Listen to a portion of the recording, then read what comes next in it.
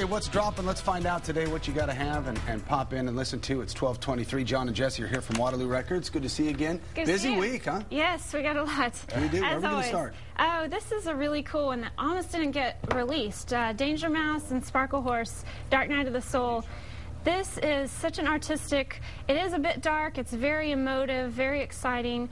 A lot of guest artists on this. We have Black Francis, Julian Casablancas, Vic Chestnut, The Flaming Lips, James Mercer of The Shins, Iggy Pop. They all wrote songs for this album. David Lynch, filmmaker, also on there.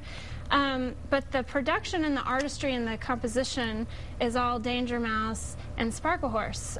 Danger Mouse we know from Gnarls Barkley, Broken Bells. Sparkle Horse is Mark Linkous, who we lost recently, very sadly. So this almost didn't make it to the shelves, and it's a there's so much to say about it. Just look into it, listen to it. It's a masterpiece. It really is. It's a masterpiece. Yeah. Okay. We also have Sting. Sting, Symphonicities. This is different, right? This is. He took all of his Police and solo hits, and they've been orchestrated. Does he own the rights to all that? He must, obviously, I guess. Well, he and Miles Copeland, his manager, producer, etc. So, and an IRS record owner. Anyway, so some people are going to love it, some people are going to hate it. But I mean, you know, when you also put it in the context of a lot of what we call classical music today is actually just kind of folk melodies that have been orchestrated for symphonies and concertos, etc. But I mean, the music is, I mean, you know, Roxanne and it's great stuff. Yeah, this has a lot of good stuff. He did this for his tour that's going out with his quartet and the symphony. Good, perfect. Okay, Sting, and then we have next we have MIA. Yeah, this one she's playing ACL Fest, one of the top artists. This is a heavy electronic album. She's drawing our attention to these political ideas, a little bit dark and worldly, a little deeper than most would like, but you know, it's a very good record. It's already got the highly controversial video online, but you know, check it out. She mixes dub and hip-hop sounds. Her Sri Lankan roots show up on this album a lot.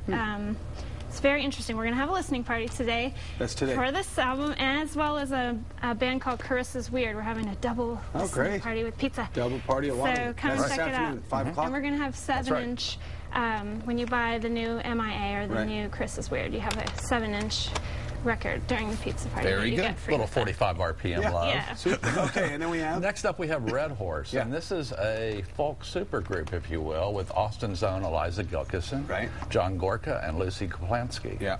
And kind of in the realm of like Monsters of Folk or Crosby, Stills, Nash, people that were really doing great in their own career and their own bands kind of come together, and they have different artists covering the songs of the people that made them, like John Gorka doing Eliza Gilkyson and vice versa, and they, besides some unreleased stuff, so it's really cool, and they all came together because they were all on the Red House record label. And that's the Red Horse. Okay, that's out today. You've got Crowded House. A new Crowded House record. They've been around for Who doesn't love Crowded House? Everybody loves Crowded House. Yeah, exactly. This is just true to their classic Crowded House sound. I still play the self-titled album to this day. Really? It's a great album. This is as well. Still love Neil Finn's storytelling. Still love his voice is just as pristine as ever. They're about to come through town. They're going to play Stubbs August 4th. Oh, great. I will be there.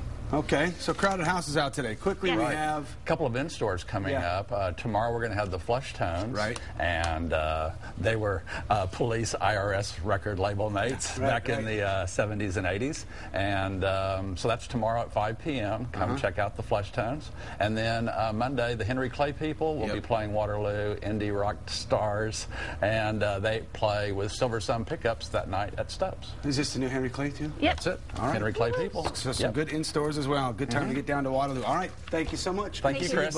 That's your New Music Tuesday.